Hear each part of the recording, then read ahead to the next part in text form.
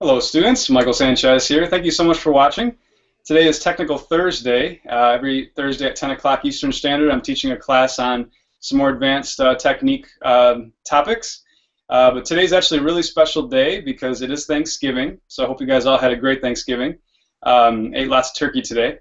And we're actually going to be also giving away a free electric violin to a lucky winner, so I've been kind of promoting that on my Facebook page quite a bit. So I actually have the electric violin here that I'm going to be giving away. Some of you guys are watching live right now at 11 o'clock. I'm actually going to do another hangout with some students, and they're going to help me pick the winner. So it should be fun. And I'm going to put it on a page on my Superior site.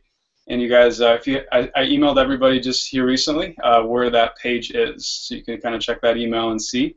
But it should be fun, and we're going to start off just by doing the class as regular.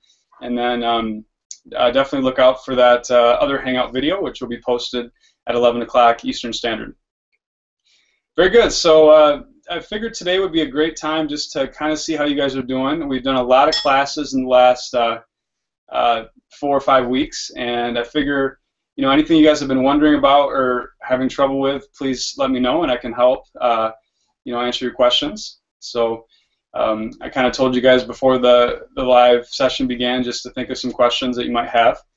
So first of all, let's introduce you guys as usual. So we have Colleen. Colleen, thank you so much for joining us. How was your Thanksgiving? It was quiet but nice. We had pizza. Pizza? You're supposed to have turkey. Yeah, I know, but we had pizza. It was fun. That does sound very delicious. It was good. Cool. So.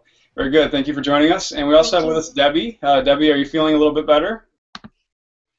I am feeling better, thank you. Good. Good. So you had a little bit of a little bug there for a little bit, so I'm glad to have you back in the class.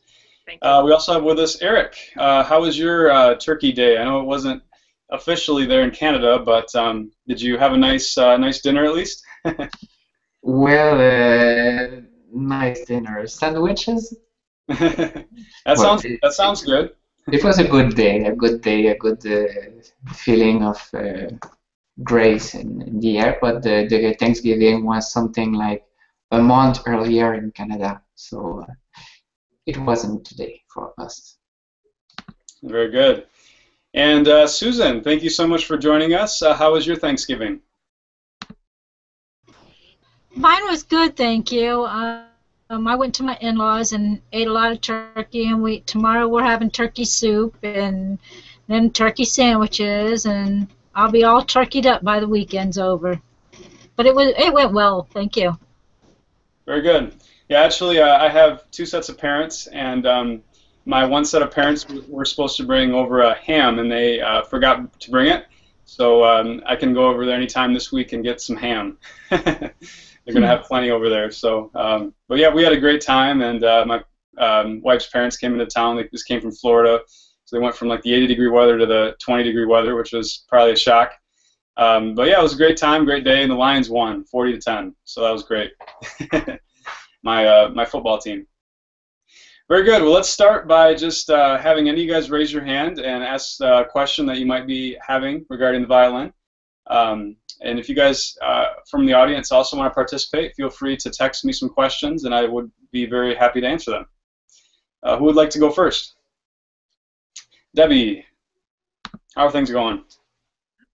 Okay, I have a question about my bow. Can I show it to you? Absolutely, please. If you can make sure your bow is in the webcam, you're a little bit low. Good. All right. Okay. So is this a carbon fiber bow? Now. Is this a wood bow, or what kind of bow is it? Well, it's got a pearl inlay, but I don't know if it's wood. It looks like wood. Okay. Cool. But I have it tight. It's not new. It's about 17 years old. I have it tightened where the strings are. See how far apart it is from the wood? Is that is that too far? That is too far, Debbie. I was explaining this, I think, after the class was done last night to some students as we kind of chat afterwards, after the lesson's done. And I was mentioning that you want to basically have it to where when you play most aggressively, you want to just barely not touch the stick.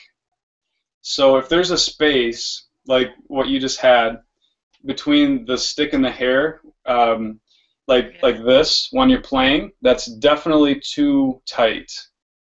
You want it to be more like this, really close, as close as you can get to the stick without touching it. But when I loosen it up, the hairs get to, it's just, it won't even hardly play on the violin when I loosen it up to that. Okay, so you're saying like it won't loosen the hairs, it kind of just stays in that same spot, you're saying? Well, I loosened it up right now, but I would not be able to play because I can see through the hairs. You mean the hairs are kind of dangling a little bit, like they're really loose? Oh, yes, I can see through probably 10 or 15 of them. Okay. It sounds like to me if that's the case, you'd probably need a rehair, especially you said that you've had the bow for a long time. Bows need to be rehaired about once every year to 2 years, depending on how much you practice. If there's a lot of see-through room there, like you're saying, it probably is you just need more bow hairs on the bow. Oh. A lot of times too, you can get issues with the hair stretching too much, and then it's like really hard to kind of get a good camber of the stick. So that probably is the problem. Yes. What did you call that? I was calling it the camber, like the stick. The stick has a camber to it. That's what we call that. This Can is you a spell that? camber, C-A-M-B-E-R. Camber. Camber. Okay. Yep. So camber basically means that, okay, I want a nice kind of curved camber where it's going to kind of blend into the strings well and not be stiff. So like this would be a really stiff camber, which we don't want. This can cause kind of a stiffy, kind of squeaky sound. Well, maybe that's why I'm so squeaky. Yeah, it could contribute to it for sure. You know, there's different factors, but let's say it's the bow. there you go. Yes, everything that you've done incorrect, we'll put it on the bow. I've had students do that. That's totally normal. So getting it rehaired. Yes, and for those of you out there that want to know about that, basically any music store that specializes in strings, that's where you'd want to bring your bow to get rehaired. Typically it costs between $40 and $60 to get a bow rehaired. If your bow isn't worth that, you probably just want to get a new one or get a nicer one, whatever. But if your bow is only worth 20 bucks, you don't want to get a rehair. But if your bow is like say $100 or $150 bow, you know, like a wood bow, then definitely probably consider rehairing it. And there's different quality levels of rehairing, so bring it to a shop that is credible. And you deal with one that deals just with stringed instruments, those are probably going to be the best ones. So if they're dealing with like brass instruments and different things, they're probably not going to be as good. So if you can find a shop that's like just violins, viola, cello, bass, that's probably the best way to go. I know some people live out in the middle of nowhere, don't have that. I have actually had students ship me their bows, and I've rehaired them for them. I don't do it personally, but I have a friend that does it. That's an option if you guys are interested. But otherwise, yeah, just any shop nearby or whatever you can bring it to, hopefully. So. I haven't had it the whole 17 years. I just bought it 3 months ago, but it's a 17-year-old violin, and it came with that bow. Oh, okay, I see. Yeah, if you see through the hair, I mean that tells me that it's probably just been around a while and it's been played a lot and it's lost a lot of the hairs. When you don't have as much bow hair on the bow, it makes it harder to get a stronger sound. It's kind of it's easier to get a wispy sound because you don't have as much hair contacting the strings. So yeah, you want to probably consider that. Yeah, I mean it's like $40 to $60 at any store, but yeah, it sounds like that's the problem. Okay. So, thank you. You're welcome. Colleen, did you have a question? Yes, I did actually. Regarding, you said every 1 to 2 years you should get your bow rehaired. Does that count the same for carbon fiber bows, or is that mostly wood bows? Yes, it does. It applies the same to any bow. doesn't matter the type of material your bow is made out of. The hairs will deteriorate the same depending on your aggressiveness of playing and amount of playing. So it wouldn't make a difference if it's a carbon fiber or a wood bow. A carbon fiber bow is more durable. It's kind of more like an outside bow, or doesn't like warp as much, stuff like that. That's more what the material has to do with. But the actual hairs, will be the same from bow to bow. Okay, thank you. You're very welcome. All right, and we have some people watching from the audience, so feel free to ask any questions anytime. We have with us also Joyce. You weren't here a second ago that I made announcements or introductions. How you doing today? Did you have a good Thanksgiving? Yes, it won't let me unmute. There you go. Good. So you had a good Thanksgiving? Yes, I really did. Can you hear me? Yes, I can. Oh, okay. So thank you for joining us. Yes, we drove all the way to, I don't know. Yeah, thank you. You were going to say something, Joyce? Sorry. Oh, I just said I drove all the way up to Lake Havasu for Thanksgiving dinner. It was really nice. Oh, that's nice. Very cool. All right, so does any other student have any questions for me at this time? Colleen, are you raising your hand? I can't tell. Okay. If you guys anytime, just raise your hand. One thing I want to tell you guys that's been really cool lately is any student that's participating in these classes, I'm doing it for the half-hour time, but the last 3 or 4 times I've been doing like extra lessons and extra time afterwards, and it's actually been going really good. Like all the students have been sticking around, and we've been chatting and learning. And so any of you guys out there that haven't actually participated in the live Hangouts yet, I highly encourage you to do so. It's a lot of fun, and you can get to meet all the students that are regulars. It's a lot of fun, and I've actually got some emails here this week about some people interested, so highly encourage you to do so. And we normally go like a half hour for the live session and then a half hour afterwards for just your specific questions. So very good. I actually have a question from the audience. Pranadu, we've done a Skype lesson. He's from India. He's asking a question. Pranadu asked, which kind of shoulder rest would you suggest? Yeah, thank you very much for that question. Basically, my favorite shoulder rest that I've recommended for many years is the Kuhn style shoulder rest. I think it has a really nice bend and it kind of adjusts your shoulder really well. But certainly a shoulder rest is the preference of the student. I have some students that are comfortable even with like a cloth or like a foam pad. I have some students that have like the really tall ones and like it really adjusts kind of their neck and shoulder. I think those are a little bit too much, but I've had some students that really like those. So it's kind of a preference thing. It's definitely not a this one you need to use or is the best. It's kind of how long your neck is, and just the way that you kind of clamp down what you feel comfortable with. So, but yeah, the Kuhn style is what I use, and I think it's a really good shoulder rest. For those of you out there that don't know what a shoulder rest is, it's basically the tool that you put on the back of the instrument to help hold it. I don't have one here.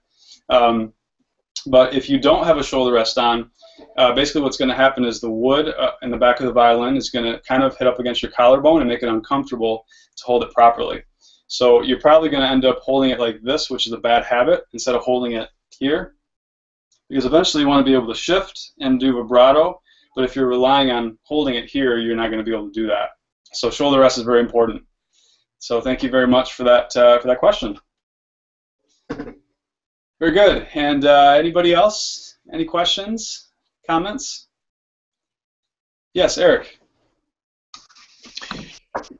It's a comment that will maybe turn into a question. I have the impression that if I compare violin to other instruments, it takes more time to control the quality of the sound. And in other instruments that we can start to play with the musicality. I don't know how to, if it's a word in English. The aspect of the interpretation, changing rhythms, changing the sounds of. I have a feeling that for violin, it may take more time to begin to add a little artistic dimension. And as for beginners, what are the first things that we can work on that are not too difficult to add a little bit of this musical quality? Maybe dynamics, but maybe something else, I don't know. Sure, yeah. You first mentioned something about, an instrument. Certainly an instrument does have a lot to do with like the playability and the musicality. It's sometimes hard to get a good sound out of a cheaper instrument. But as far as like technically with your hands and just things on that sort, it's just a matter of really getting used to the wrist motion. The wrist, I think, is the #1 thing that really contributes to the musicality of a violinist. I think it really, every violinist interprets the wrist differently and how they bow back and forth. I mean, obviously, if you're stiff, you're not going to get a good musical sound. But if you're bending and you're adjusting to, crossovers, different things, you're going to start to get that kind of blend sound. It's kind of like a singer. You hear a singer, and if they're just hitting the notes and going bum, bum, bum, bum, they're not like going into the pitch. You hear good singers are ones that kind of adjust and kind of work into notes and kind of, like you said, dynamics is another thing. Those are all things that are very much contributed by the wrist and the index finger as well. So every violinist interprets music differently in different pieces, different parts. And if you guys are interested in learning more about the wrist, I have a lot of videos on my YouTube channel. Just search wrist, youtube.com/violintutorpro, and you'll see a lot of stuff there, as well as index. If you type in that, you'll see a lot of stuff relating to the index, which is really important to get that musical sound. Obviously, too, Eric, the vibrato has a lot to do with it. Vibrato contributes immensely to a musicality of a violinist.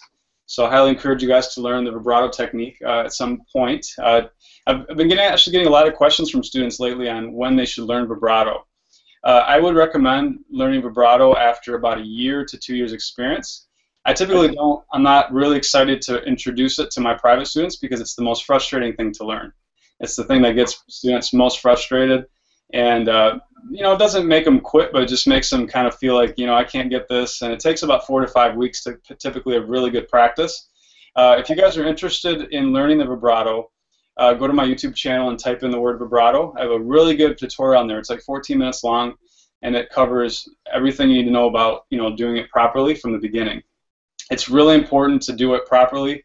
If you just try to do too much and kind of just, do whatever you think should be there, it's probably not going to be right, and it's not going to sound good in the long term. So that's a really good video. I highly recommend to you guys, and I think it will teach you guys a lot. If you've been playing, say, 3-4 years or longer, and you've never even attempted vibrato, I think you definitely should, because it really adds to the musicality of the music. And all the technique stuff, guys, that we've been working on, like having the proper wrist, the knuckles up, everything with the right hand, everything contributes to having good musicality, getting a good, transition sound, different things on those lines. If you guys are just starting, like Susan, you've probably, just trying to get a decent sound out of the violin, in whatever you can possibly do. This would be a little bit more advanced, I would say, in that it takes time to build that wrist and that index finger. But tell me how things are going, Susan. We had that private lesson this past week, and we went through a lot of stuff. How's things going with your progress? It's slowly but surely. I can get my third finger now much better than I can my first, and my second and third is better, but the first, for some reason, it just squeaks. The question that I do have for you, maybe you can answer, is it better to learn the music notes, such as, the the A, B, C, D, E, F, G on the scale, and also placement like D, open D, 1, 2, and 3, along with the notes, or is it just easier to learn, you know, 1, 2, 3, like your open fingers and so forth? You follow me? Yes. On my Violin Tutor Pro site, violintutorpro.com, I do something that I think helps a lot of students. I have both the notation form and the musical note form right on top of each other. I think that really helps because you know, a lot of students that just do one or the other, they're going down an incorrect path because if you rely too much on just reading the notes, I find students kind of struggle to play fast and kind of get through the music, play efficient. So the notation really helps that. But on the other side, if you just do notation, you eventually want to be able to read music. So you want to have both, which is what my entire Violin Tutor Pro Series 1 covers. What I would recommend to you, Susan, is creating flashcards. Flashcards is really good because you want to learn everything. You want to learn where the note spots are. You want to know that it's a D1. And you also want to know that it's an E. So all those things are good to know when you're playing music. And if you do, basically just create a flashcard and on the back, you know, have one of those things, and then just quiz yourself, go through them in different modes, and eventually, if you just keep doing that, you'll get the hang of it, and then you'll come up to a note and know, okay, that's an E, that's a D1, that's, you know, everything you need to know about it. So, does that help? Do you have them on? Do you? Yes, it does. Do you have them on your Superior site, or should I just go ahead and make them? I probably should. I don't at this point. I just kind of made them over the years for students, just kind of grabbing some paper and putting some on there. But you can get them at a lot of music stores. If you just go to like Amazon or eBay, you could type in like music flashcards, and it would apply to not just violin, but it would apply to any instrument like piano. So yeah, if you just go to any site really, you'll be able to find them. And some of them are kind of cool. They have different colors on them, and they're just, you know, really easy to follow. And so I think getting flashcards is really good. Okay. Great.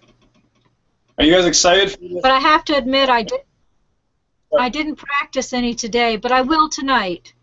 I just haven't had the chance to do much of anything this afternoon, but it's okay. I'll get there tonight. It's the holiday.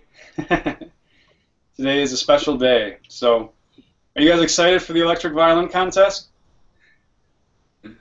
Cool. Yeah, it's going to be fun. I'm going to be doing that here just in a few minutes. Going to be picking 5 random names, and then those 5 people are going to win prizes. First place, obviously, is the electric violin that you see here, the Fire electric violin. And then I'm also giving away some other prizes as well. So if you guys are interested in finding out the winner, you just go to Facebook. My latest post you can follow. And then I'm going to actually be doing a hangout here at 11 o'clock with my students that are going to help me pick the winner. So it'll be fun. Great. So yeah, I really encourage you guys just to you know, practice, you know, the concepts that we've worked on this past week. We've gone through a lot of stuff. We went through scales. We went through technique. You know, we learned a lot about, you know, playing the violin. You know, don't get overwhelmed. Just, you know, really try to structure your practice time. You know, the first 10 minutes, work on technique. The next 10 minutes, work less on technique, more on the notes, the rhythm stuff. And then the musicality in the last 10 minutes. I think that's a really good lesson for you guys to when you're practicing. Certainly, you don't want to just not do anything and not be thinking about technique, but you also, you know, need to be technical, and you need to be doing the right things to get a good sound. So, and if you guys have any questions about, you know, what you're doing wrong, you know, if you send me a video, simple video, I'll definitely be able to help you and tell you what you're doing wrong and what you can work on. Anybody out there can do that. If you email me at rivertownviolin@hotmail.com, I'd be more than happy to help you guys out and just give you some technical tips and some advice on what you guys can do better. So. And you can also live chat me anytime if you have just a quick question on either site, violintutorpro.com or superiorviolins.com. Very good. Do you guys have any other questions? All right. So looking forward to doing this electric violin contest, and it should be posted on YouTube for those that weren't able to see it tonight. Maybe a lot of you guys are, you know, not available for Thursday night, but tomorrow, hopefully, you'll be able to see it, and wish all you guys luck, as it's going to be a random drawing. I have no idea who's going to win as of yet. So Thank you very much, and we'll see you guys in the next Hangout.